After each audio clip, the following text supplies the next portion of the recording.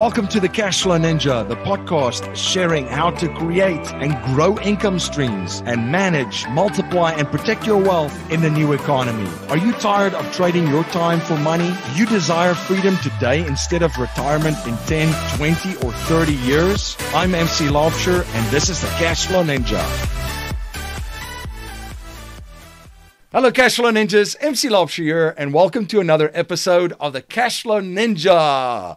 I have a great show for you today, and today I'm joined by my friend, investor, entrepreneur, business owner, author, very successful guy, and I'm super excited to have him on the show. I was able to meet him in person, Mr. J.Scott, at a recent event, and Jay is also the host of the BiggerPockets Business Podcast that I would highly recommend you check out. Great show where he shares so much valuable information. It's on my listening list. Jay, welcome to the show. Thanks, MC. So glad to be here. I appreciate you having me. For my listeners not familiar with you and what you currently do and what you're involved with, can you please share a little bit about your background and journey with them? Absolutely. So I spent much of my career before real estate in the corporate world. I'm an engineer by trade. I'm a business guy. And so I jumped into real estate in 2008 during I guess, what a lot of people consider the worst time in history to be getting into real estate, though it worked out well for us. My wife and I had decided to get married, start a family. So we left the corporate world. We're looking for something to do next. We had no idea what that would be.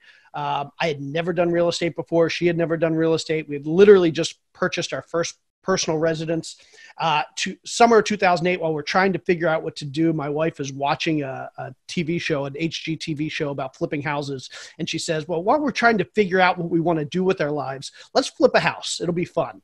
And I thought she was kidding, but she was serious. So I started learning about real estate. I started learning about flipping houses. And we eventually, a few months later, we found our first house that we wanted to flip. And again, this was just going to be like a one-time thing just to keep my wife happy because she needed something to do. And that one flip somehow turned to 2 to 5 to 10 to 50. And here we are 12 years later, and we've done about 350 flips. We've done a bunch of other stuff in real estate and touched pretty much every niche. And so that's kind of how it started with us. It wasn't a planned thing. We kind of fell into real estate. We fell into flipping houses. And again, here we are 12 years later, and it's just kind of snowballed for us. And you've been involved in quite a number of niches. So if you don't mind sharing that with real estate, you started with the flips. Maybe you can share just the progression that you and your wife had on your journey. Yeah, absolutely. So I'm a big proponent of being opportunistic. I'm a big fan of looking around, seeing what's working, what's not working. And I'm not scared to change my strategy based on a changing market, changing conditions, based on things that may be working now that weren't working before, or getting rid of things that were working before that aren't working now.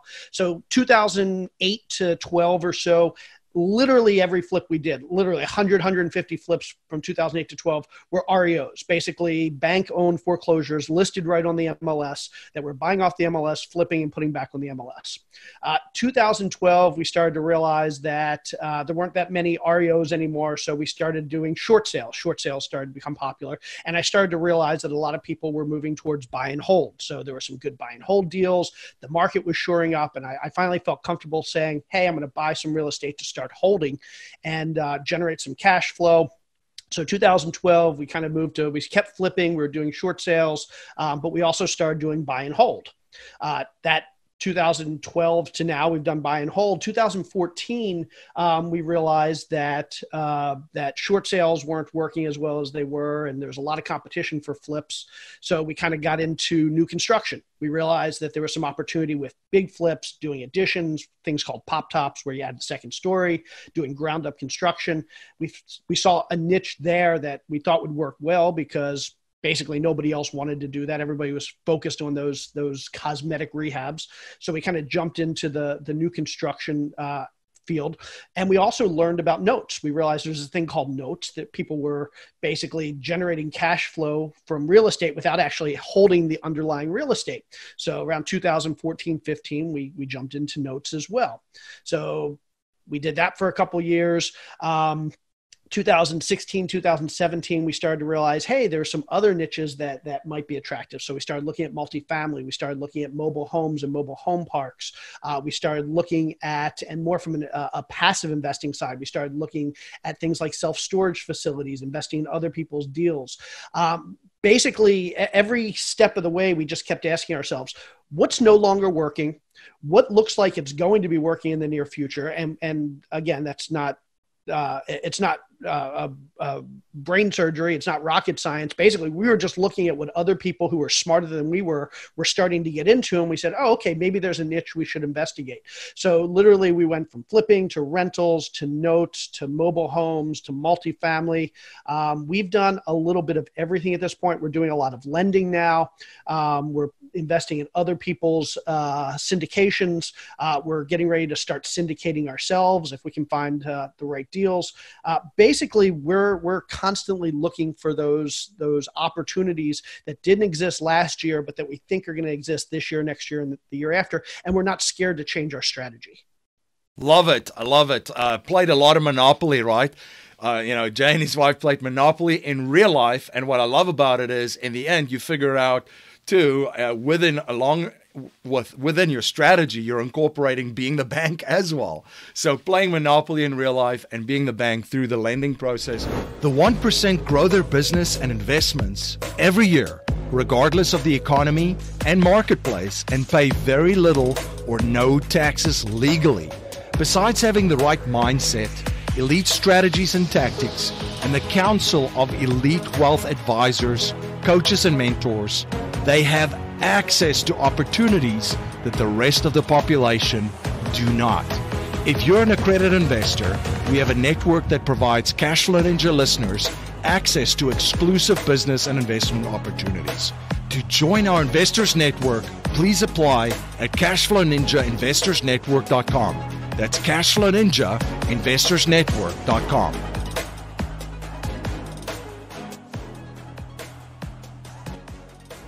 Jay, what are some of the things that you could share with our listeners and our viewers that I would say that there's a learning curve to everything, right? And in real estate, there's a learning curve. If there's a couple of things that you can share that can cut down the learning curve and collapse time, if you want to use that concept, within their journey from learning from successful folks such as yourself. Yeah, absolutely. So my big thing is real estate. And I know a lot of people when you're first jumping in, I know when I first jumped in, I was terrified. It always feels like you can lose a lot of money. You can make a lot of big mistakes. But what I've learned over the last 12 years is that real estate, one, it's not rocket science. I'm not going to say it's simple and you can just go out and do it tomorrow. But you don't have to have 150 IQ. You don't need to have a college degree or a graduate degree to flip houses or to buy investment real estate or to do notes or to do multifamily or to lend money. It's really the basics are not that complicated. The key is understanding the basics, getting your head around the process, and then implementing. So the first thing I would say is get out of the mindset that this is really, really hard. Number two, get out of the mindset that this is really, really risky. Now, certainly there are parts of real estate that are more risky than others. Just like anything, if you jump in with zero knowledge, with no thoughts, you're too aggressive, certainly you can lose a lot of money. But if you're conservative, you do your research, you focus on those niches that are somewhat more resistant to making big mistakes, it's hard to lose a lot of money in real estate. I mean, honestly, I can count on one hand the number of people I know that have lost a lot of money on their first deal, and it wasn't something that was completely avoidable. They jumped in before they really started to learn. They trusted somebody that they shouldn't have trusted. They bought a house that was outside of their comfort level. If you avoid doing those really big things that are easy to avoid, it's really hard to lose a lot of money in real estate, especially if you're conservative. So that's the next thing I would say. Always be conservative. I look back at the first deal that we did, and we made every mistake in the book. We overpaid for the property. We underestimated the rehab cost. We held the property for 2.5 years. It was supposed to be a flip, and we couldn't flip it. So we held it for 2.5 years. We had to do a second rehab. And then at the end of the day, we ended up selling that property about 3 years later for less than we originally projected 3 years earlier. So literally we made every mistake, paid too much, too long of a hold time, spent too much on the rehab, did multiple rehabs, and then sold it for less than we expected. We still made about $1,200 profit on that deal. And the reason we made a profit on that deal is because when we went in, we were tremendously conservative with our numbers. We assumed we were going to pay too much. We assumed we were going to underestimate the rehab. We assumed we were going to underestimate our holding time. We assumed that we were going to overestimate the ARV. We assumed that we were going to make a mistake every step of the way, and we made sure that the numbers still worked, even knowing we were going to make all those mistakes. And we basically broke even. And what I tell people is, if we can break even on that really horrible first deal that we did simply because we were conservative, that's just a testament to the fact that being conservative can save you from 95% of the mistakes you can make in this business. Final thing I'm going to say on this is there are no secrets in real estate. There are no secrets in any real estate niche. But the closest thing I've seen to a secret in real estate is this. I have pretty much never, there are two types of people I meet in real estate. And I've met thousands of people that have never, ever done a deal. They've done 0 deals. I have met thousands of people that have done 2, 5, 10, 50, 100 deals. I never, ever, ever meet anybody that's done 1 deal in real estate. And the reason for that is if you get that first deal, you're going to get the second, you're going to get the third, you're going to get the fifth, you're going to get the 10th, you're going to get the 50th. Because after you get that first deal, you realize it's not that hard.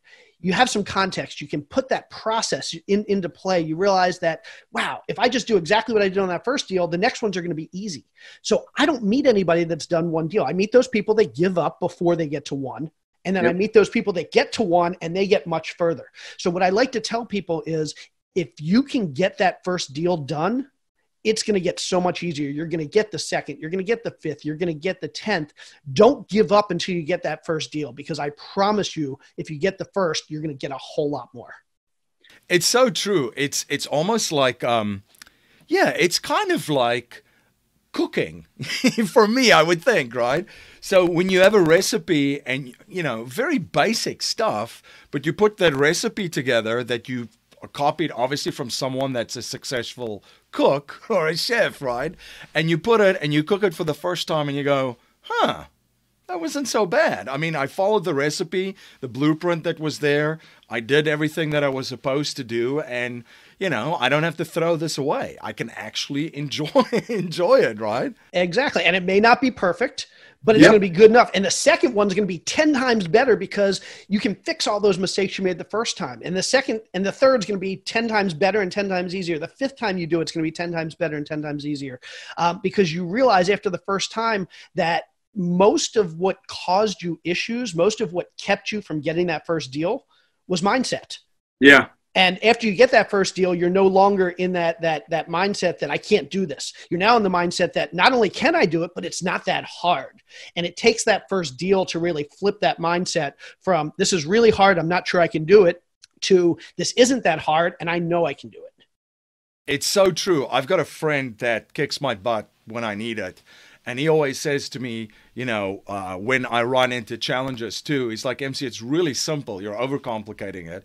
It's either a strategy issue or it's a mindset issue.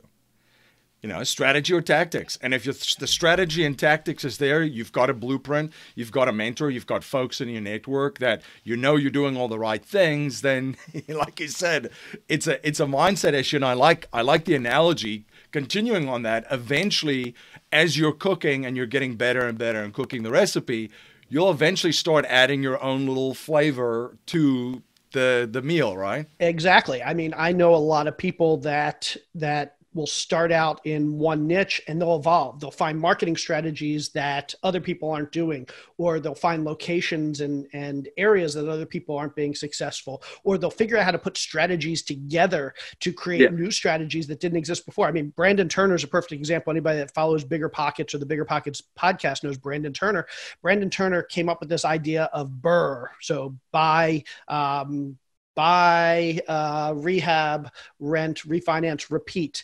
And it's not rocket science. I mean, this whole idea of buying a property, renovating it, fixing it up, refinancing, pulling out your money and doing it again is not it's not rocket science. Anybody can Right. do this. Anybody can think of it.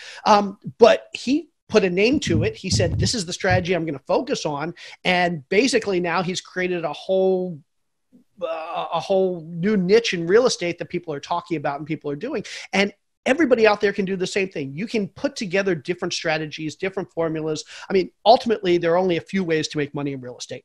You make money on appreciation. You make money on the tax advantages. You make money on the cash flow. You make money on depreciation. And so you use these different strategies and tactics, you put them together in different ways, and you can generate cash flow. You can generate net worth. You can generate appreciation. You can generate long-term wealth. And they're just figure out what works for you. Yeah, absolutely.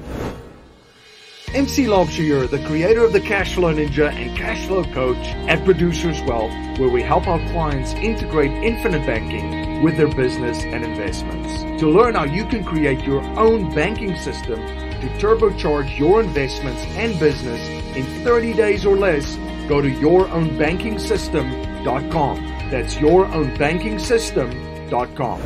Now, one of the things that I appreciate about you, Jay, is you look at the big picture constantly, and you're involved in a lot of different industries too.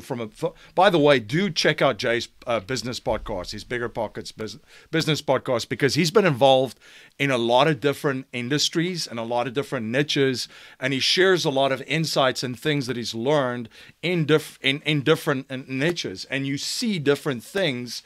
And you watch the economy, you keep a close eye on the economy and market cycles and so forth. For folks that are concerned that we're at the top of a market cycle, we've had our good run, and there's now into 2020 in the next decade, the potential for a downturn becomes bigger and bigger. You've shared some ways that, folks, here's the things that you can do to invest in basically any market, regardless of the condition that the market is in or where we are in the economic cycle. If you don't mind sharing some of those with our listeners and viewers. Absolutely. So, yeah, the economy works in cycles, and this is the way it's been for 200 years in this country and thousands of years in other developed nations that have had mature economies. Things happen in cycles, and based on inflation and interest rates and supply and demand, the market goes up, the market goes down. Over the last 160, 170 years in the US, it's happened 33 times. We've had 33 recessions over the last 160 years, which if you do the math, that averages out to a recession every 6 years or so. And now it's been, 11 years since the last one, but in reality, 11 years is a really long time. Most people these days think, we could go another 5 or 10 years without a recession. Well, historically, when recessions happen every 5 or 6 years, it's unlikely that we're going to go 15 or 20 or 25 years without a recession. So just historically speaking, we're probably due for a downturn at some time in the near future. Now, I'm not trying to predict when it's going to happen. I don't believe anybody can predict when it's going to happen. I don't think anybody can predict how bad it's going to be. But just historically speaking, it's reasonable to assume that when something happens every 5 or 6 years over the last couple hundred years, it's probably going to happen again now that it's been 11 years relatively soon. So that said, doesn't mean it's going to be as bad as 2008. Doesn't mean everything's going to collapse. Doesn't mean that real estate's going to drop 30, 40, 50%. It just means that things are going to soften up at least. Things are going to get tougher. The economy is going to change. People are going to lose their jobs. Unemployment's going to go up. Wages may go down.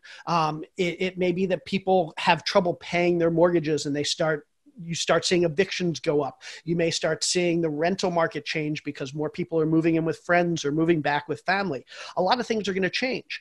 We as real estate investors, I like to say, there's never a bad time to be buying real estate. You can always buy real estate. You can always make money on real estate. The important thing is that we modify our strategies and we modify our tactics based on what's going on in the market around us.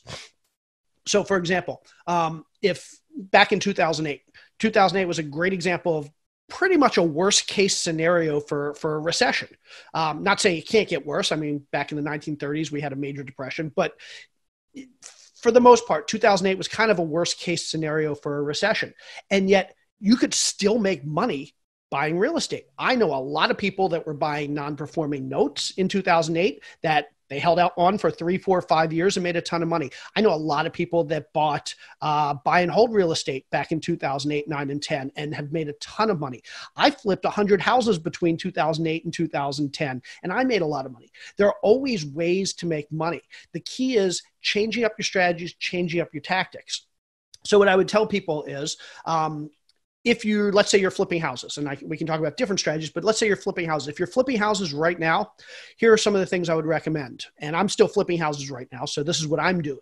One, I'm keeping projects short. I'm not too concerned about the market falling out from under me in the next 2 or 3 or 4 months. Might happen, but I think more likely in the next 2 or 3 or 4 months, even if we start to see a downturn, it's not going to be a major collapse in a short period of time. I'm not that confident about 9 or 12 or 18 months out. So who knows what could happen in 18 months? I'm less confident about that. So these days, I'm focused on those projects that I can be in and out of in 2 or 3 or 4 months. I'm no longer doing the projects like the ground up construction, the major rehabs, the rehabs that require permits that take 6 months to get. I'm not doing those projects anymore because I don't know where the market's going to be in 6 or 12 or 18 months. So I'm keeping projects quick. Number 2, typically speaking, during a recession, the parts of the market that tend to struggle first are those price points well above the median house price and well below the median house price. So for example, let's say you live in an area where the median house price is $300,000. When the market starts to soften, when the economy starts to turn, the first place that we're going to see a struggling market is in the price points well above $300,000 and well below $300,000. So what I say is figure out what the median price in your market is and focus on houses that are relatively close to that median price point. Don't focus on really expensive houses in your market. Don't focus on really inexpensive houses in your market. Focus on the median price point. Third, I tell people, again, 2008 was a great barometer for kind of this worst case scenario. And so if you know what happened in your market back in 2008, you can get a pretty good idea of what the worst case scenario is for your market moving forward. And it probably won't be that bad because historically speaking, 2008 was an anomaly. Most likely the next recession and the one after that is not going to be as bad as 2008. Not promising that. I'm just saying, based on history, the next couple of recessions are unlikely to be as bad as 2008. So if your market, let's say your market dropped 18% back in 2008, average house price dropped 18% back in 2008, you can probably reasonably assume that your market during the next recession is not going to drop more than 18%. That's probably your worst case scenario. So if you're focused on flip projects that are generating at least 18% cash on cash return, at least 18% margins, it's unlikely you'll lose money on those projects. If we see a 2008 type recession now and your market drops as much as it did back in 2008 and your margins were 18%, then most likely you're going to break even. Now, if you're flipping in a place that saw 40% drops in 2008, well, you need to be a little bit more concerned. You need to be a little bit more conservative. If you're focused on a market where prices dropped 10% in 2008, you can be more aggressive. You don't need to be as conservative. But I always like to tell people, see what your market did in 2008. And then assuming the fundamentals of your market haven't changed, and we can talk about what those are, but assuming the fundamentals of your market haven't changed, that should give you a good idea of what the worst case scenario is moving forward and should allow you to kind of mitigate your risks as long as you focus your margins at that point that's higher than whatever that worst case scenario was. My friend Brian Page has created a cash flow machine generating over $100,000 in 6 months without owning any real estate. His system consists out of renting properties from property owners and renting them out on Airbnb. His system is so simplistic, it can be managed by virtual assistants and yet so effective and powerful that it predictably generates cash flow every month. Brian and I are hosting a webinar where he shares his system and how it generated over $100,000 in 6 months for him personally. You can access this life-changing webinar at cashflowninja.com/BNB. This is one of the greatest cash flow opportunities I've seen since I've started my podcast. Again, the URL is cashflowninja.com/BNB. Now, if let's say you're not flipping, let's say you're doing buy and hold investing. So again, we can use historical data to kind of tell us what to expect in a downturn. And we can, again, use 2008 data to kind of get an idea of what the worst case scenario is for buy and hold investors. So a couple of things I like to tell buy and hold investors. First, there's no bad time to buy and hold real estate. If you're holding for cash flow, if you find a good deal that cash flows, you can buy it anytime. Doesn't matter if you're at the top of the market or the bottom of the market. As long as you're willing to hold long enough for that market to recover if things drop, you're making cash flow every month. You're making money every month. So that said, there are a few things to be aware of. Back in 2008, a lot of markets saw no change in market rent. Couple markets saw market rents go up. Worst case, some locations saw market rents drop about 10%. So again, go back to 2008. Talk to property managers in your area, talk to real estate agents in your area, talk to appraisers in your area, and find the data from 2008 and see what happened with market rents. Let's say market rents dropped 5% back in 2008 to 10 in your market. When you go to underwrite a new buy and hold deal, underwrite to 5% less lower market rents. Maybe underwrite to 7 or 8 or 10% lower market rents to be really conservative. Now, maybe in your market rents went up in 2008, in which case, underwrite to today's market rents, and you actually probably have some upside should the market turn. Same thing with occupancy and vacancy. Back in 2008, a lot of markets didn't see much of a change in occupancy or vacancy. Some markets saw an increase in occupancy. A bunch of markets saw a slight decrease in occupancy, 5 or 10%. So again, if you're buying in a market that saw a drop in occupancy back in 2008, if you're looking to buy a deal today, just underwrite it more conservatively. Assume you're going to see a 10% higher vacancy rate. Model that into your numbers. If your numbers still work, if it still shows cash flow, then move forward on the deal. So modeling your market rents differently, modeling your occupancy and vacancy differently, two big things. Third thing is, during a recession, what we tend to see is we see this thing called rent and cap rate compression, where if you're A-class properties, during a recession, we tend to see a bigger drop for A-class property rent and occupancy than we do for B-class. B-class tends to drop less and sees lower occupancy drop. C-class drops even less. In fact, for a lot of C-class properties, we see an increase, and it makes sense because people are moving. If you're in an A-class property, you lose your job, your wages get cut, your hours get cut. What are you going to do? You're going to move down to a B-class property. If you're in a B-class property, you're going to move down to a C-class property. If you're in a C-class property, well, you're probably not going to be homeless. You're either going to stay in that C-class property, or you may move in with somebody else in another C-class property. So typically speaking, if you're buying at this point in the cycle, my best recommendation is don't focus on the A-class properties, focus less on the B-class properties, and really focus on those B-, C+ class properties, because during a recession, those are going to have the best opportunity for maintaining market rents, maintaining occupancy, and even potentially growing. Likewise with mobile homes. Mobile homes are a great investment during a recession. I know a lot of people that are going out these days and buying mobile home parks, and they're really smart because when the recession comes, those people that really can't afford to continue living in their C-class properties are probably going to be moving down to mobile homes and properties like that. If you're in the commercial world, there's a lot of things in the commercial space that do well during a recession. So if you're a commercial investor, figure out what those things are that do well during a recession in the commercial space and focus on those. For example, self-storage. Self-storage is a great recession-proof investment because when people have to move out of their A-class units into B-class units or C-class units, typically they're also downsizing. Or if they're moving back with family, they're downsizing. They don't throw their stuff away. They stick it in storage. Storage facilities tend to do really well during downturns. Like I said, mobile home parks do really well during downturns. If you want to do like commercial property, medical centers do really well during downturns. Liquor stores and grocery anchored strip centers do really well during downturns. College housing. So one of these weird things that we see during a downturn is that a lot of people go back to college. They lose their job and they say, I need new skills. So they go back to college. And what we see is that market rents and occupancies in college towns tends to spike during a downturn. So if you're concerned about a downturn, start buying college rentals, start buying rentals in college towns. So these are all sorts of things you can do to kind of insulate yourself from the downturn and even not just insulate yourself, not just keep yourself from losing money, but position yourself to be making a whole lot more money when the recession comes. Yeah, those are phenomenal examples, and just so much value in that answer. So I appreciate that. I think that'll give our listeners and viewers a lot to think about and prepare.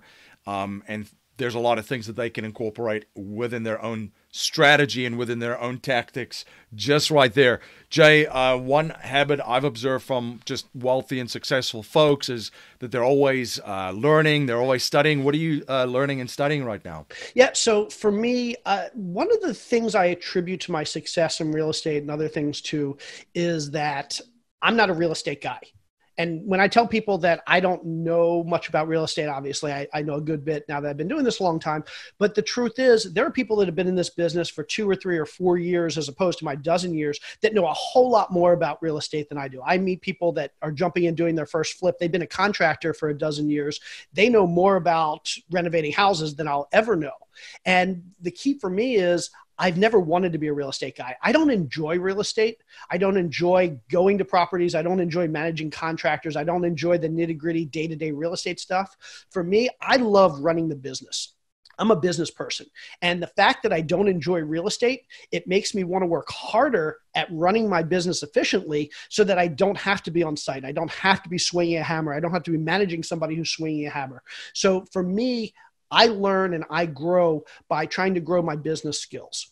Real estate's a really interesting industry because it's that one industry where people kind of jump in and say, I can start a business without ever really thinking about starting a business. Nobody's going to go open a restaurant and not think about, well, this is what my profit and loss statement's going to look like. This is how I'm going to have to hire employees. This is what my inventory and my margins are going to look like. If you're going to open a restaurant, you need to understand the business aspect. Everybody knows that. If you're going to open a shoe store, nobody's going to go open a shoe store as like, oh, I think I'm going to go open a shoe store today and see how that goes. Nobody thinks that they're going to open a car dealership and say, oh, I'll give that a try, see what happens. Nobody does that. But with real estate, there are a million people that wake up and say, I'm going to go flip a house or I'm going to go buy a rental. But in reality, real estate is a business just like any other. The inventory is just different. Instead of having a $5 piece of inventory like a restaurant, or a $100 piece of inventory like a shoe store, or a $10,000 piece of inventory like a car dealership, we have $200,000, $300,000, $500,000 pieces of inventory. And for some reason, people that get into real estate feel like because that inventory is so large, because you can do one deal and make enough money to kind of sustain yourself for the year, or 2 deals or 3 deals, people think, I don't really need to understand the business. I'll just go do a deal. But the reality is, if you want to be successful in real estate, the business side is just as important as any other business you might do. So you need to understand the financials and how to do a budget, how to do a profit and loss statement, how to calculate your margins. You need to understand hiring employees and managing employees and being a leader and managing a team. You need to understand how to buy inventory. You need to understand how to market. You need to understand how to sell. You need to understand how to raise money. All these things that any other business owner in the world is obvious to them that they need to do. But for some reason, too many real estate investors say, yeah, I don't need to worry about any of that stuff. I'm just going to go flip a house. So what I like to tell people is, read business books. Don't just read real estate books. Learn to be a good business person, because if you can run a business, you can run any business. I'm a business person. I don't know real estate that well, but I feel like I do a pretty good job of running my real estate business. I'm not a good cook. You don't want me in a kitchen, but I feel like I could run a restaurant pretty well. I'm not the best programmer or hardware guy in the world, but I started a tech company a couple of years ago that did pretty well.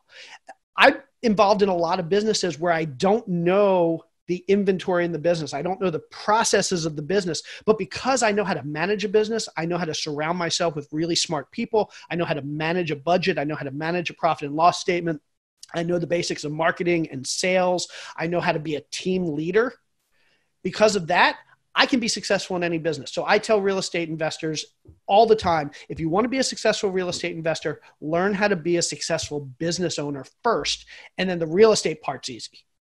Yeah, that is So true right there. And it ties in nicely to my next question, because you are a super entrepreneur and have started a number of businesses and companies and run them very successfully.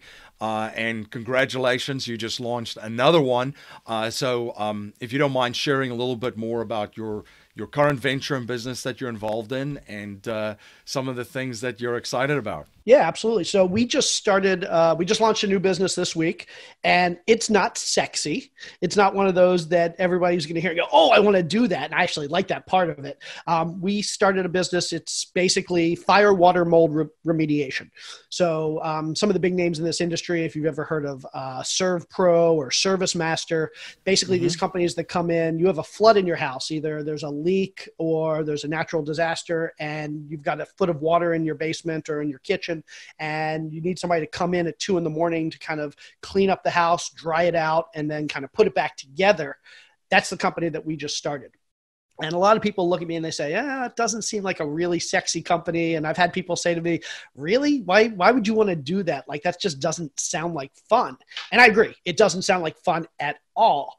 But again, for me, I look at it from the business perspective, not from what's the day-to-day work. I'm not going to be the guy in there cleaning up the water. I'm not going to be the guy tearing out the moldy drywall. I'm not going to be the guy that's swinging the hammer or that's answering calls at 2 a.m. I'm going to be the guy that's running the business. So when I was looking for a business, the next business to start, I didn't ask what's sexy, what's fun, what do I want to do? I never asked those questions. I was looking for 4 things in my business. I was looking for 1, something that I knew something about, something where I had some level of expertise.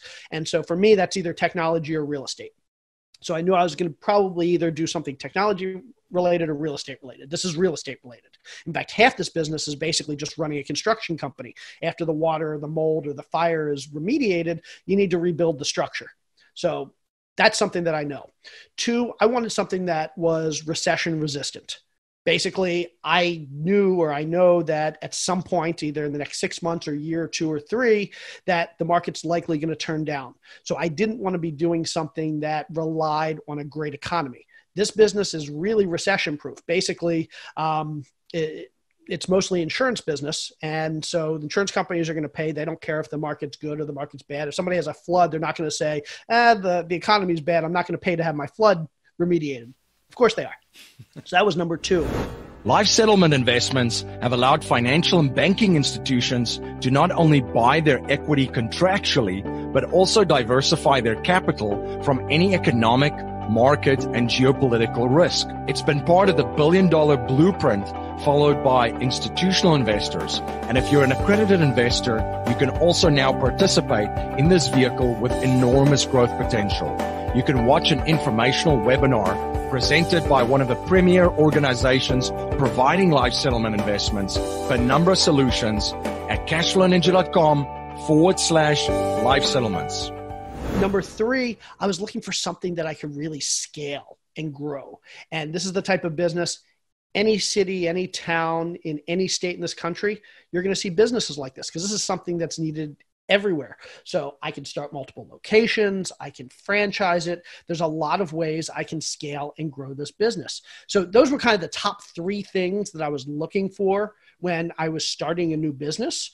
And the 4th one, and this is actually a really big one, I say it as number 4, but it may actually be number 1. I was looking for a business that had a high barrier to entry.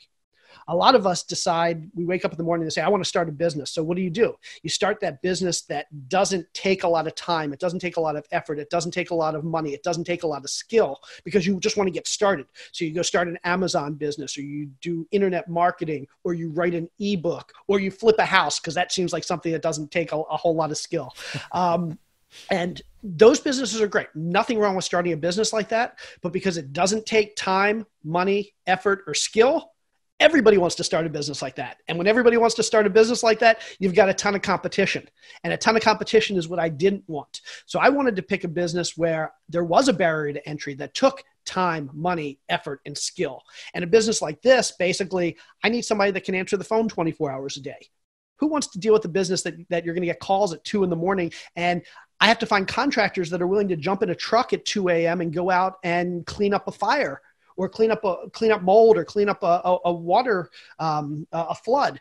And so that's something that a lot of people don't want to deal with. I have to deal with insurance companies, and a lot of people, there are benefits to insurance companies. It's nice. They're always going to pay. They're probably going to pay retail, so they're not going to like try and knock you down on price. But trying to collect from an insurance company and dealing with insurance companies and getting business from insurance companies isn't fun. So a lot of people aren't going to want to deal with that. I have to have employees. I have to have guys that are standing by, ready to go fix up that first house before I ever get a phone call. If I get my first phone call, and we literally got our first phone call this morning, I had to have 2 guys standing by ready to go deal with that before that call ever came in.